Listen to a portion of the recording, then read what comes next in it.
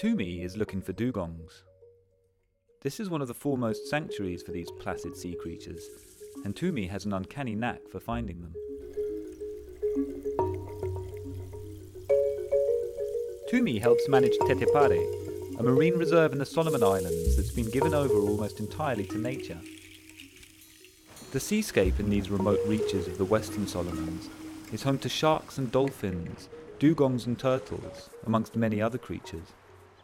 In fact, the rarest specimens here are humans, for Tetepare is the largest uninhabited island in the South Pacific. Tetepare Island, just like any other islands here in the Solomon Island, it was inhabited by headhunters. Somewhere 150 to 200 years ago, the people left the island because of headhunting and disease. The descendants of Tetepare has come together, formed themselves into an association, and now we are doing conservation here on Tetepare Island.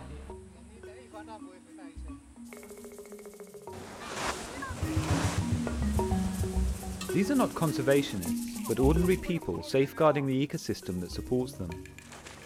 They realise the MPA means they will always be able to find fish nearby. With 3,500 members, the Tetepare Descendants Association works hard to support communities too, funding educational scholarships, cooperatives and alternative livelihood projects. Tetepare Island is important to us because it has biodiversity.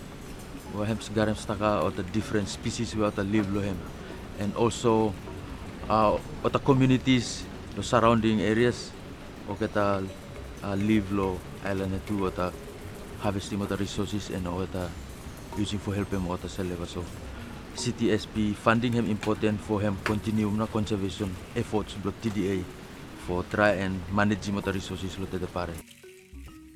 As a valuable part of the Coral Triangle, the Solomon Islands support some of the richest marine biodiversity on the planet. But a growing and similarly diverse population is putting pressure on this precious resource, one that is vital to sustaining countless livelihoods here.